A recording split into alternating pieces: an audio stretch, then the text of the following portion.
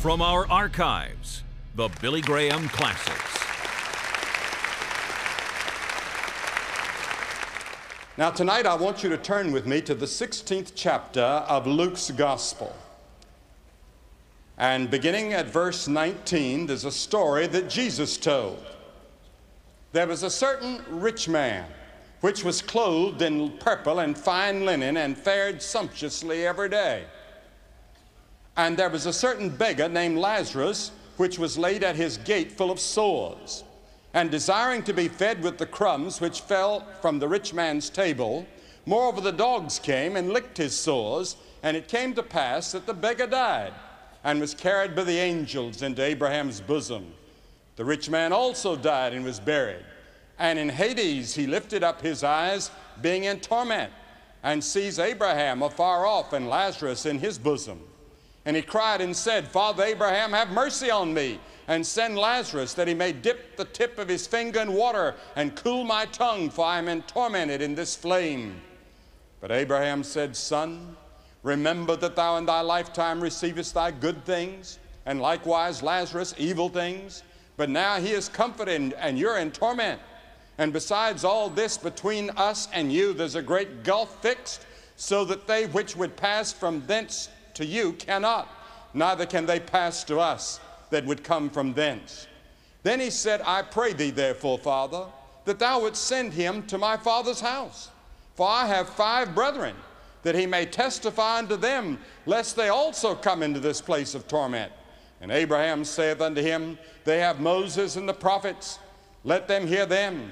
And he said, Nay, Father Abraham, they would not, but if one came from the dead, they will repent. And he said unto him, If they hear not Moses and the prophets, neither will they be persuaded, even though one rose from the dead. Well, I'm up here tonight not to say go to hell, but rather go to heaven. And I'm urging you not to say I'll be damned, but instead I'll be saved. And this story, the word hell is used, translated hell in our authorized version, though it's actually Hades, because Hades was in 2 compartments apparently. One was called paradise, and one was called the place of torment. And they could apparently see across the gulf between each other. And the word hell today is constantly used as a swear word. You hear it on television, you see it in the films, you see it in the writings of people, and you hear it at work, and you hear it in school. The United States Catholic magazine in the May issue of this year, 1983, polled Americans and came up with the figure 86% said they believed in the existence of hell. Can you imagine that? 86% of Americans believe there's a hell.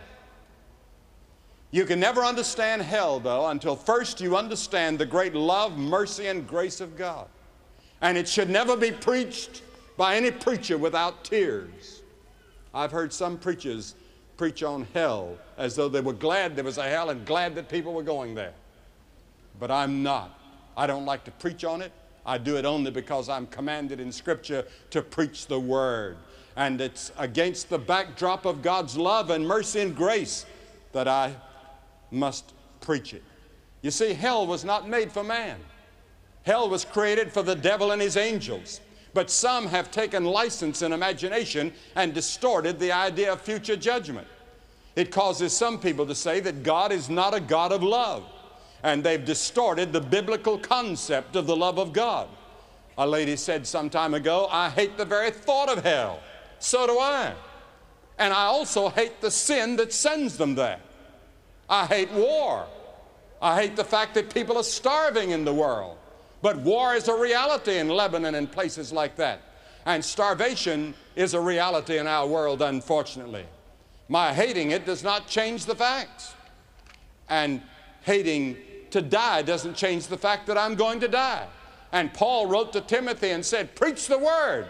And if I'm to be faithful to my calling as a minister of the gospel of Jesus Christ, I must include in that word what our Lord Jesus Christ taught on the subject of hell.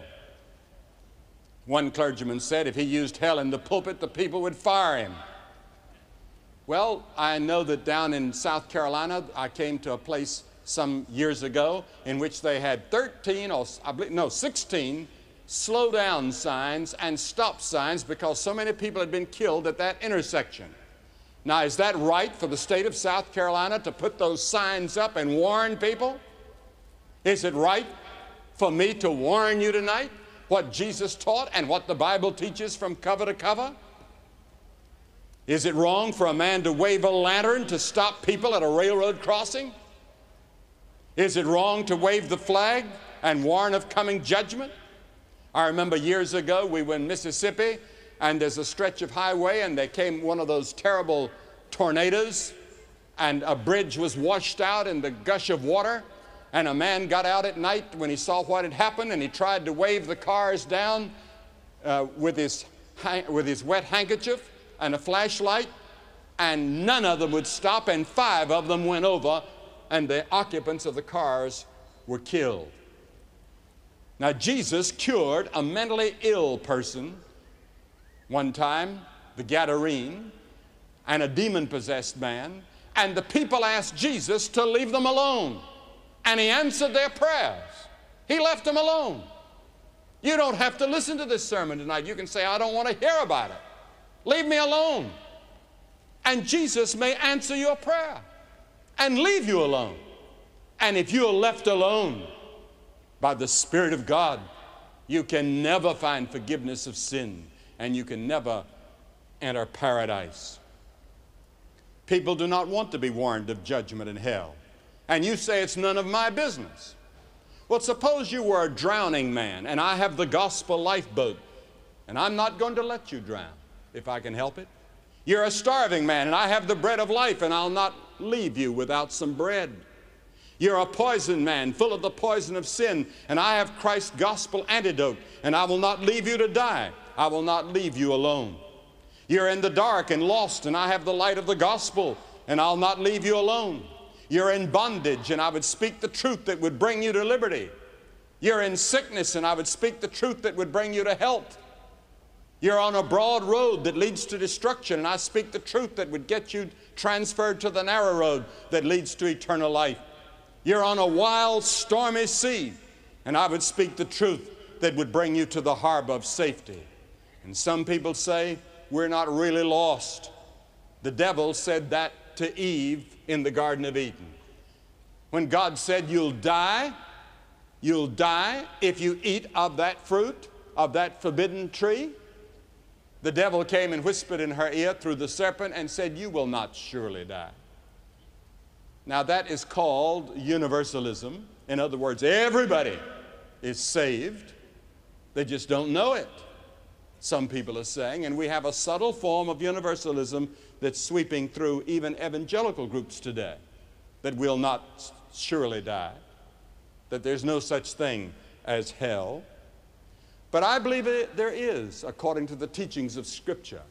I think it's intuitive. I think man all over the world believes that someday he's going to have to give an account, and he's going to have to suffer in some way for the disobedient life that he lived here.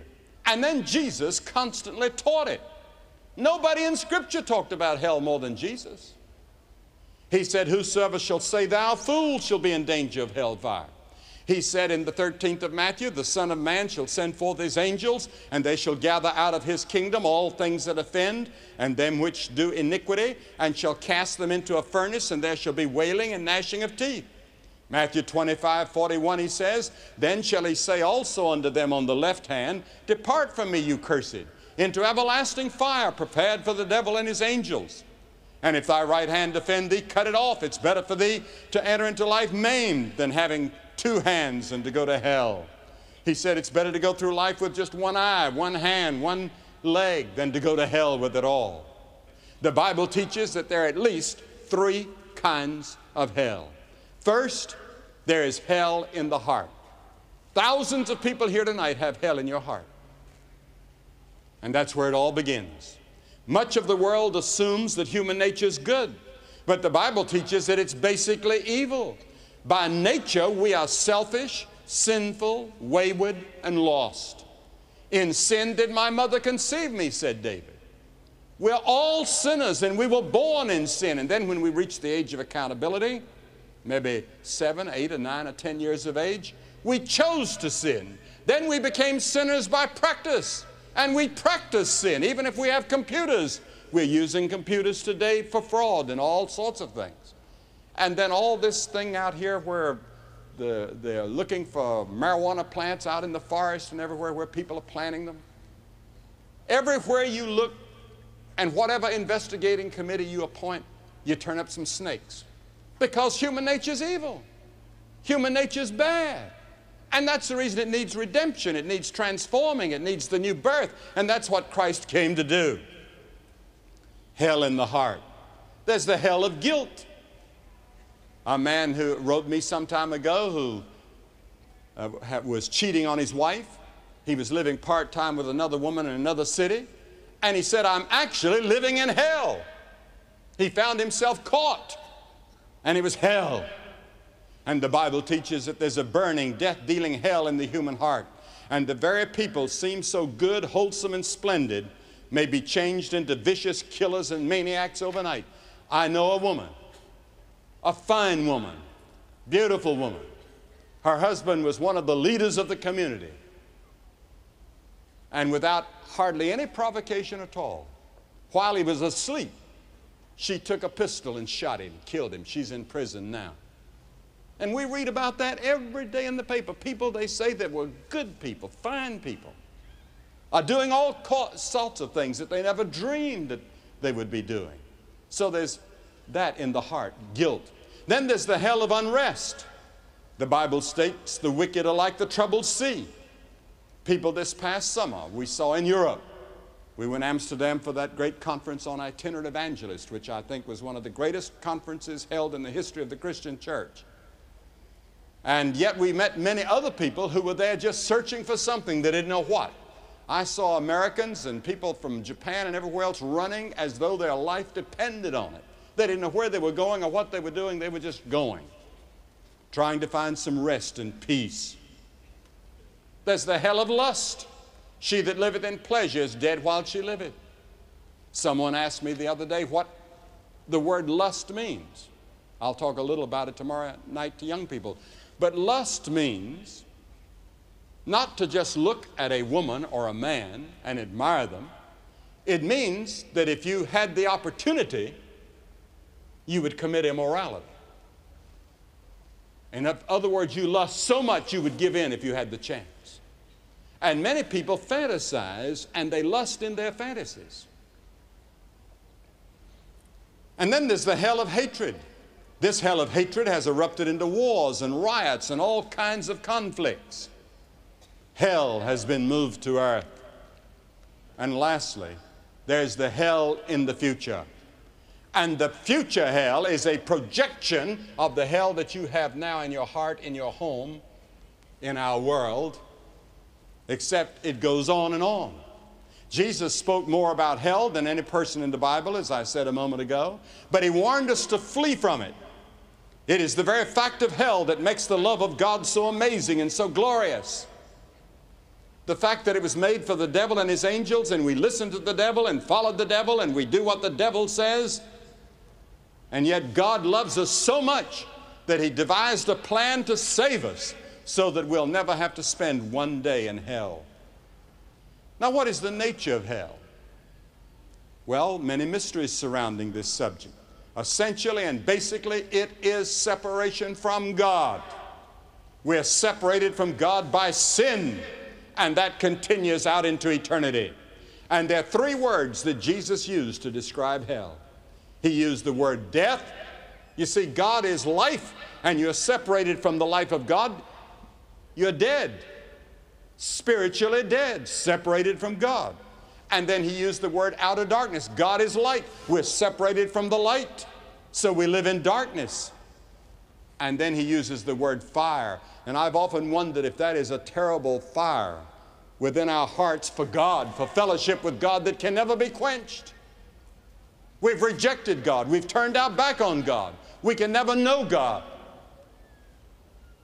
It indicates in this story that this man did not have a second chance.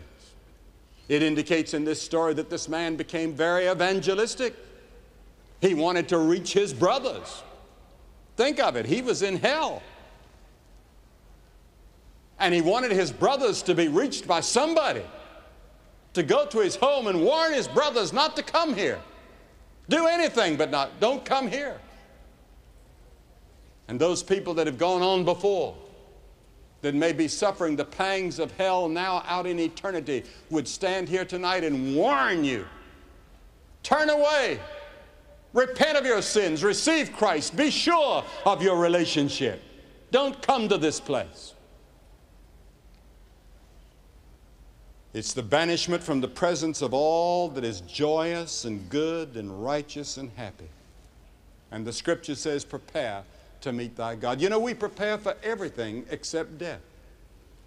We prepare for education, business, careers, marriage, old age, but not for the moment of judgment. We take out every kind of insurance that we possibly can, and we worry about our old age pensions and Social Security and all the rest of it. But do you have assurance of your relationship with Christ? It's appointed unto men once to die, but after that the judgment. Death is an occurrence that each man deems unnatural when related to himself, but natural when related to others. We know the other man's going to die. We know that cancer is going to hit the other person. We know that that other person may die of a heart attack or be in an automobile crash tomorrow, but not me. And we live as though we're going to live like this forever, and we're not. It'll all be over in a short time for everybody here. And you'll be in eternity. Where will you be? Banished from God, or with Christ in paradise? The man on the cross that was dying with Jesus was a terrible sinner. He deserved to be crucified. He deserved the punishment according to the law. And he said he deserved it. And he turned to Jesus and he said, Lord, remember me when you come into your kingdom. That's all he said, remember me. He didn't have time to be baptized. He didn't have time to join a church. He didn't have time to do anything except just believe. And Jesus said, today thou shalt be with me in paradise. Think of it. The first person that Jesus took into paradise with him was that thief, that murderer, that man that deserved hell. But on the cross, Christ was dying for people like him. And Christ was dying for people like you. And the hardest people to reach are not people like him. They know they're sinners. They know they need God. It's people like some of us here tonight, well-dressed. We go to church. We have a little bit of religion, but it's not first in our lives. It's not the major thing in our lives. And we have just enough religion to keep us from getting a real dose of salvation in Christ. You've been inoculated. And you feel that you don't have a spiritual need. What about that person that says that they're happy and got a good income, a good job, a good family, and all the rest? I don't need God. I don't need Christ. What do I need him for? You're going to need him, brother and sister. You're going to need him very badly before very long. You better come now while you have an opportunity. The Bible says now is the accepted time. Now is the day of salvation. Come when you can. You can't come to Christ just any time you want to. You can come only when the Holy Spirit has convicted you and drawn you and where the Word of God has been proclaimed. Have you come to Christ? You that are watching by television, pick up the telephone and call that number that you see on the screen. There are counselors standing by to talk to you right now. And if you get a busy signal, call again and again and again and again. They'll be there through the evening to talk to you and to help you. As I said in the beginning, I don't like to speak on this subject, but it's a part of the Bible. And it's an important part of the teachings of Jesus Christ. And I'm not saying these things myself. I'm only passing on to you the teaching of Christ, what Jesus taught.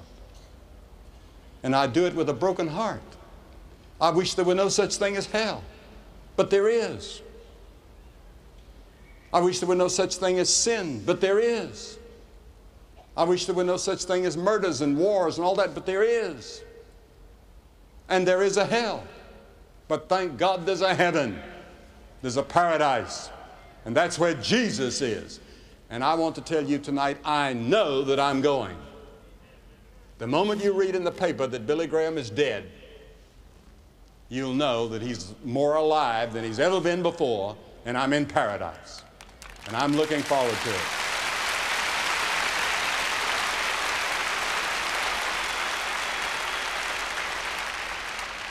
And thousands of you here tonight can say the same thing, but other thousands cannot.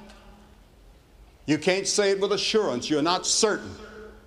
Wouldn't you like to be sure when you leave here tonight that you're on your way to heaven? You're on your way to paradise with Christ? You can be sure. The Bible says, these things I write unto you that believe on the name of the Son of God, that ye may know that you have eternal life. Paul said, I am persuaded that he can keep all those things I've committed unto him against that day. I know. You can know. You say, well, Billy, what would I have to do? All right, you'd have to do three things. First, you must repent of your sins. Repent means to change. Change your mind, change your way of living. Let Christ come and help you change. He'll help you do the changing. You can't change by yourself. You're too weak. But if you'll say, Lord, I'm willing, He'll help you. And then the second thing is by faith receive Christ who died for you and rose again. By faith. You can't understand it all, but you come by faith and you trust and you put your total confidence in Him and Him alone. And then thirdly, you obey Him and follow Him and serve Him and work for Him and do all the good works that you possibly can for His sake. In His name, helping your neighbor, loving your neighbor. By this shall all men know that you're my disciples, and that you have love one to another. Are you willing to do that tonight?